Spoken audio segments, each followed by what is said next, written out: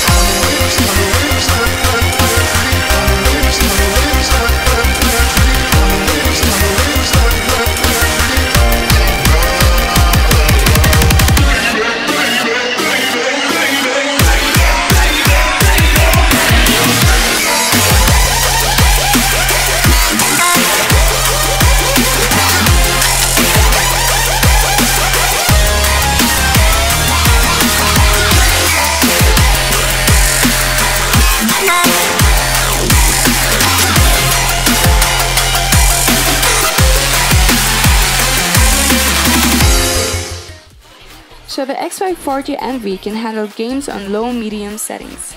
As norms review this laptop, it's a bummer to lack memory upgrade option in this unit. But overall, it is a decent laptop to play games under a budget. With that, I can give this laptop a pass for its performance level. So leave a like, share, and subscribe. Plus, hit that bell icon for more episodes like this. I'm signing off.